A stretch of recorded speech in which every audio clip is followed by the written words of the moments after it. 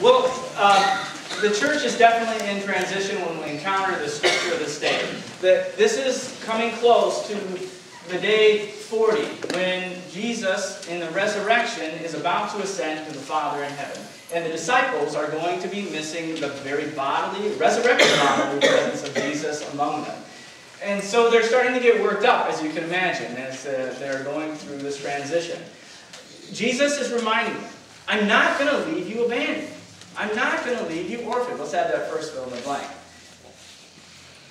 Jesus is reminding them, and this is in John 14:8, I will not leave you orphaned. As my own family has been going through a transition, there have been a lot of crazy stories that have come out of our thought process and thinking about the new move. And when we went to visit Williamston and the parsonage there, we were showing Zipporah and Ethan their new home. They got to pick which room they would have. They got to also drive around and tour around. We got a chance to visit the school that they would go to.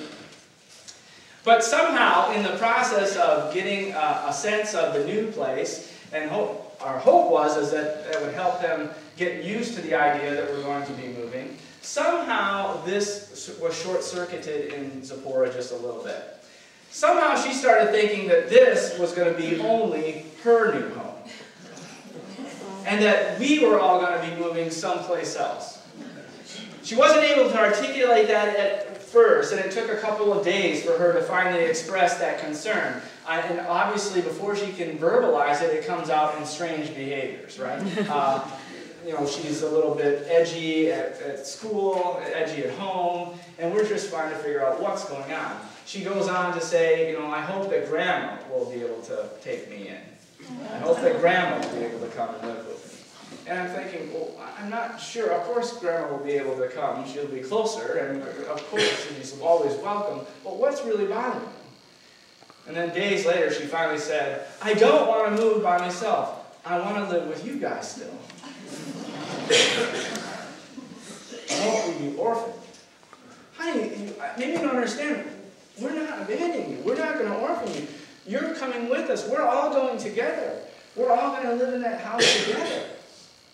Oh, I didn't get that. Will not leave you orphaned. And, maybe that's blame it on a 4-year-old, but I think the more things change, the more they stay the same. And we're all having these same kind of feelings, and certainly the disciples are having the same kind of feelings, because Jesus is really going to physically leave them. And there is going to be this change. And they're feeling like there's going to be no place for them. And Jesus, in other places, he's saying, if I go to the Father, know that I'm not abandoning you. If I go to the Father, know that in my Father's house there are many rooms, and I go before you to prepare a room for you. So I'm excited that the Williamston trustees are already preparing Zipporah's room. I mentioned this earlier. We asked them to do some painting, and we said, well, Zipporah likes pink, and she has 3 different shades of pink, and it's a very complicated process. If you don't want to do it, we understand. And they were all excited. Oh yeah, we'll be happy to do this. We're excited to do this. And so we said, there's a stencil bit that will be ribbons along the wall on one side. So it's a darker pink below, then a ribbon stencil going around, and then a lighter pink above. And they said, okay. But the trustee was really, who was dealing with Julia, was really excited once he downloaded the stencil. He says, I can do this. I'm so excited that she wants to link at her place before she even lands. It'll be a place prepared for her. And even though the disciples are going to be living in 2 different locations than Jesus. Jesus will be living on heaven, and the disciples will be living in the world, and there is a kind of separation. Jesus reminds us that he won't leave us alone. He will send us the Holy Spirit. Let's have that next one right now. Jesus asked the Father to send us an advocate. An advocate, the Holy Spirit, the one who will advocate for us, the one who will look after us, the one who will empower us to be Jesus-like in the world, even when we forget to be Jesus-like by ourselves. We have a dance partner, this advocate. They help us keep frame. They help us dance together so that we can be inscribed into the family of God, into the body of Christ. Today, we have set up our baptismal font, and we welcome Bryce into the family of God, into the body of Christ. But where you see water and basin, I see adoption agency.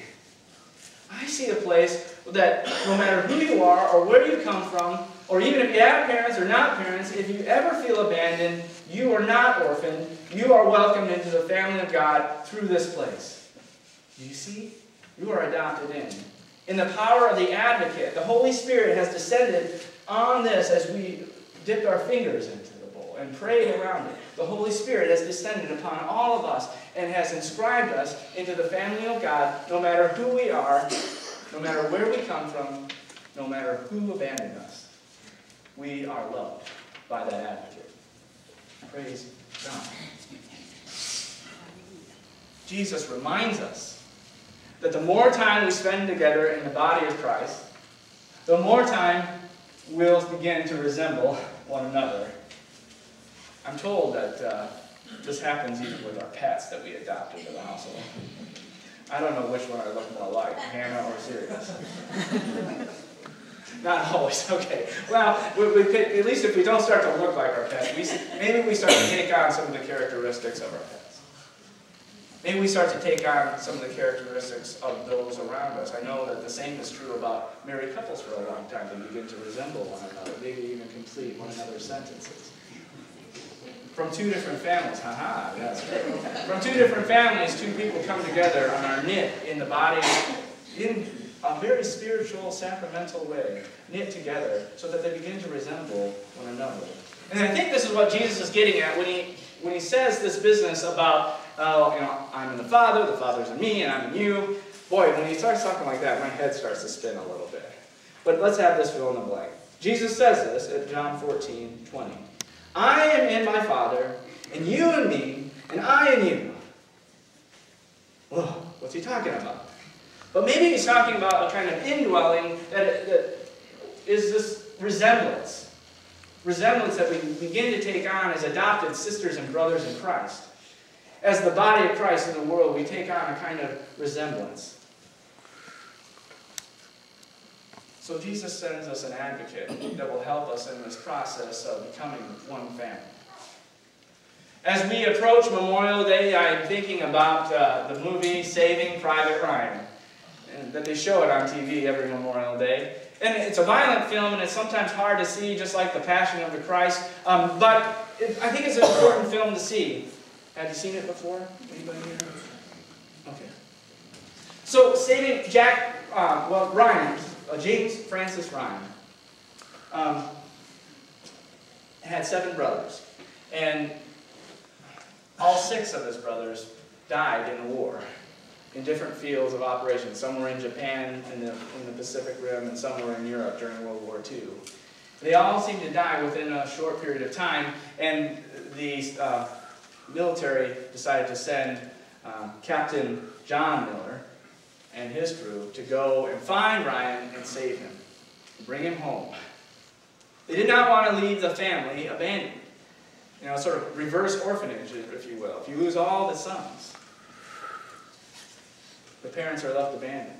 They did not want that to happen, and so they sent an advocate to go and find Private Ryan.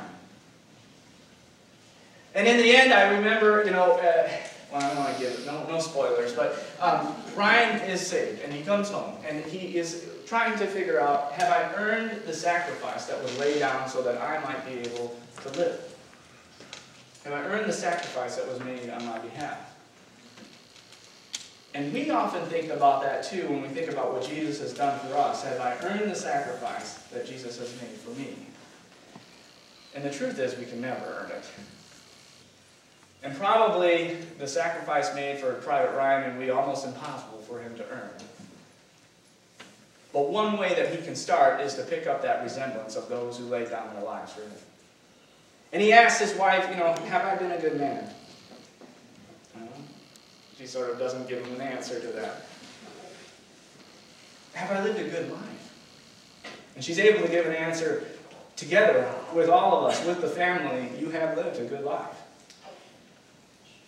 And this is the way that we begin to resemble our Lord and Savior Jesus Christ, who laid down his life for us. As we've been adopted into his family, this is the way we begin to resemble it.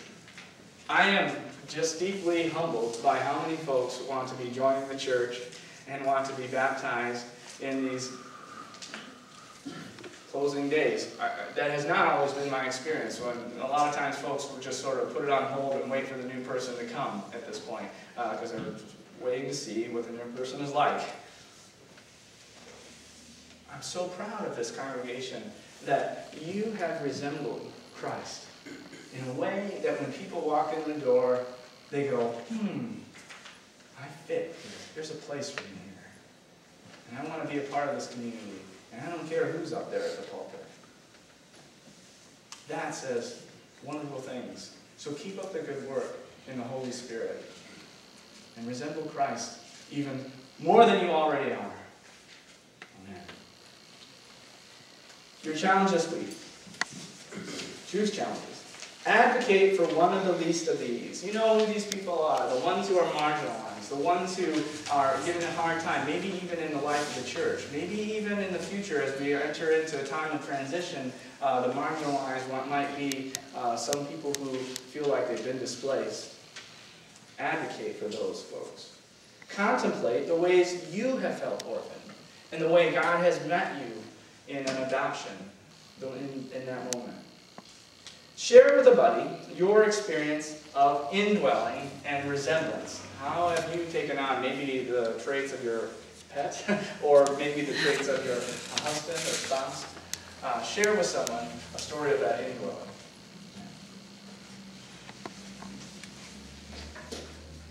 Now, as the good news has been proclaimed and the scriptures read, may we offer the best of ourselves to God.